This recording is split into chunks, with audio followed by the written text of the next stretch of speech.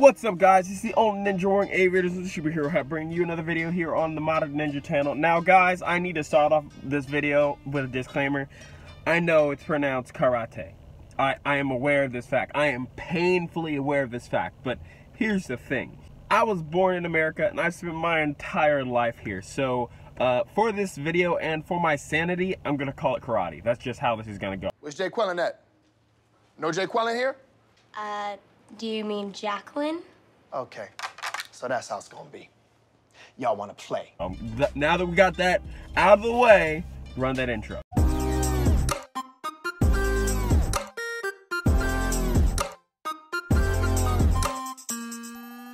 So, if you haven't figured it out by now, we're going to be going over the martial arts style of karate, or karate. Again, I'm going to be calling it karate in this video. Sorry for you guys that get butthurt about that. It's just how it is. But because of how many names and things that I won't be able to pronounce in this video there are, I'm going to be leaving how to spell it right down here so you guys can do some research and figure out exactly how to pronounce it. So, karate was developed in China around the 15th century and was heavily influenced by Kung Fu, particularly White Crane Kung Fu. Don't worry, I'm going to get into all different types of Kung Fu styles later, but that's going to have to be their own videos because there are so many. But totally let me know which one you want me to do first. This style is known as being a striking art, so it's going to use a lot of punches, kicks, knees, elbows, you know, all that fun stuff, and open hand strikes like the classic karate chop. You got your karate chop? And in many modern schools, grappling and joint locks are also taught as part of the curriculum. Fun fact, a karate practitioner is known as a karateka. Karate began as a fighting system known by the Ryukyuans, specifically their politician and government class. After relationships between the Ming Dynasty in China and the Ryukyu Islands was established, Chinese martial arts was introduced and mixtures of the two styles began to emerge. In 1477, King Shaoxin of the Ryukyu kingdoms implemented a ban on all weapons. This caused many of the martial arts schools in existence to die out, leaving only individual practitioners to pass on the art through word of mouth. And this was almost entirely kept to the upper class because they were the only ones that could get away with actually teaching martial arts privately. Due to the fact that this was kept in the governing class, there were many situations where people wouldn't interact with each other and knowledge from different countries and different martial arts would combine, meaning the open hand kung fu masters and the karate masters would combine. Technically it wasn't called karate at the time, its name was Kei. Karate came a little bit later. Over the years of learning and mixing in different types of Chinese styles, Tei eventually became karate and multiple branches of karate were formed. The one we're going to be focusing on today is going to be Shotokan karate. This is generally considered to be the most popular and widely known form of martial art. And if you guys really want me to do videos on the other types of karate, let me know down in the description.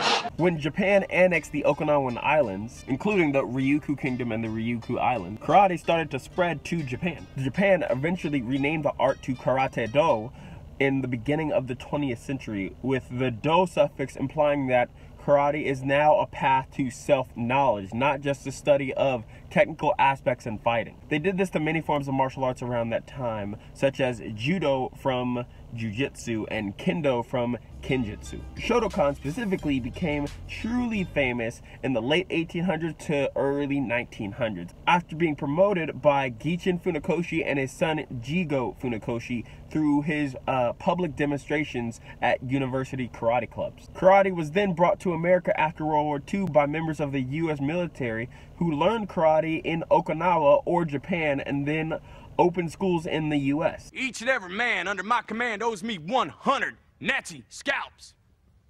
And I want my scalps. The first U.S. dojo being opened in 1945 by Robert Trias in Phoenix, Arizona, with several others being opened and fully established by the late 50s. However, the first Pacific Shotokan school in the U.S. was opened by Tsutomu Oshima at the California Institute of Technology in 1957. There is a lot more history that goes on after that, whether it's karate's history in Olympics and karate's history and other competitions and in breaking into the film industry, all that, but I could go on, and I don't want to spend all day on this. So for right now, let's move on. Karate is generally practiced in one of two ways. The first being a self-defense style that focuses on real-life combat, and the second being a combat sport, the sport being a more modern twist on the style. Traditional karate places an emphasis on self-development, while modern styles of training emphasizes the psychological elements such as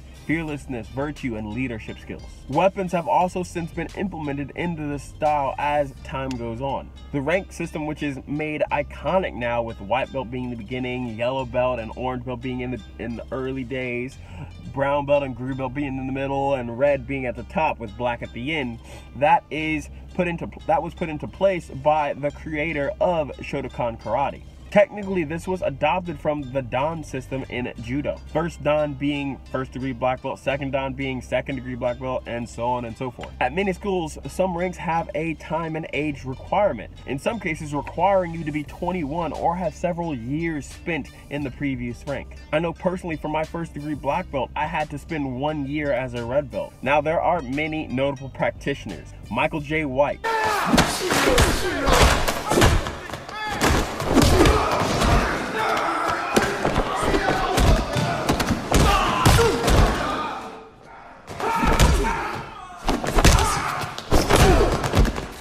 Wesley Snipes,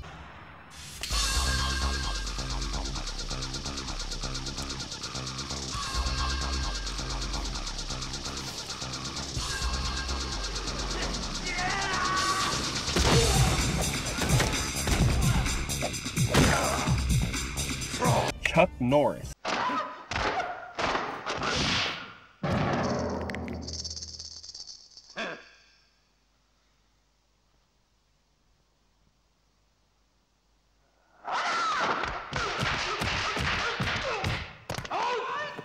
Jean-Claude Van Damme,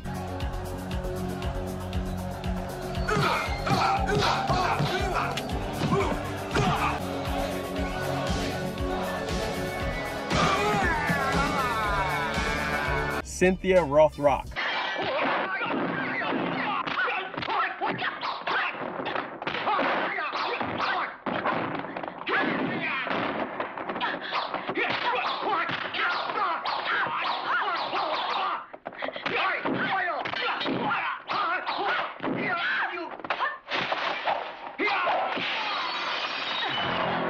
and tons of others. I mean, like I said, this is one of the most famous martial arts styles and most widespread martial arts styles in America. And so if you're looking for other practitioners, the list goes on and on and on. Guys, I hope you enjoyed this video. I know it takes a long time for me to put these together, a very long time for me to research it all, especially when I haven't done any training in the art themselves, and then figuring out how to get it out to you guys in the best way. So if you do like these videos and want me to do more, let me know down in the comments. I know it's getting a little dark, so you might not be able to see me much longer in the camera. But don't forget to like and subscribe, because my name's DJ Moore. This is the Modern Ninja, and I'm out.